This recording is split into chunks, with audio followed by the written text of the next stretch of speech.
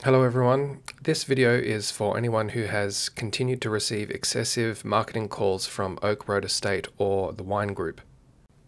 Oak Road Estate and the Wine Group are the same company, and they're a vendor that uses telemarketing to sell wines. Top Drop is owned and operated by the same group.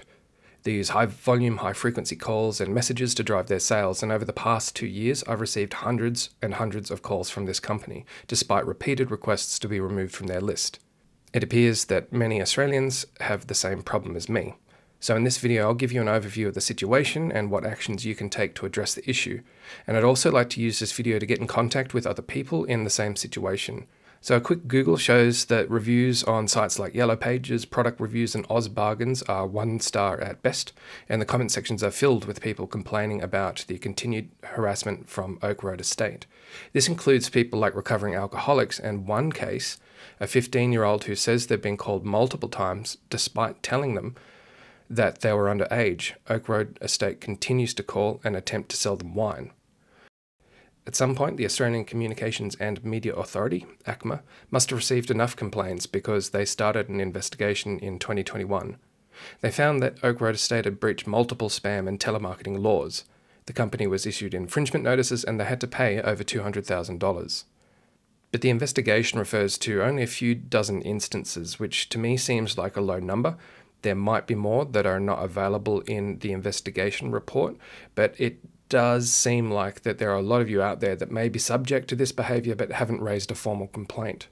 I asked to be removed from the Oak Road Estate system twice since the ACMA investigation was completed, but they still keep calling. So this means they're either unable or more likely unwilling to improve their behaviour. I'll show you the steps that I've taken and that you can take too. It's not going to solve the problem right away, but for government to take further action, we need to make sure we've gone through the proper processes. The first thing to do is make sure you've asked Oak Road Estate or the Wine Group to stop contacting you. You need to make a note of the date, the time and the number they called you from, because this information is critical for escalating the issue if you continue to receive the calls. The second thing to do is get your number on the Do Not Call register. This is free, quick and easy. Registering your number won't stop the calls from Oak Road Estate or anyone else, and it does take 30 days for your number to become protected. But after 30 days, if you continue to receive the calls, make a note of when and what number, and then you can lodge a complaint using this form.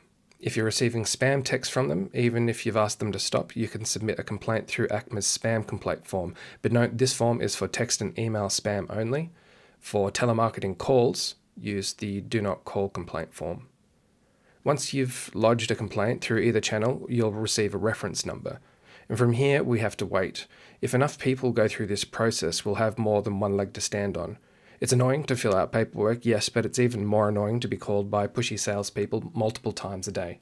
We need to work together to get the word out. So if you or someone else has been harassed by this company, please let us know. I'll post any updates as they come to hand, and hopefully we'll get somewhere. Thanks for your time.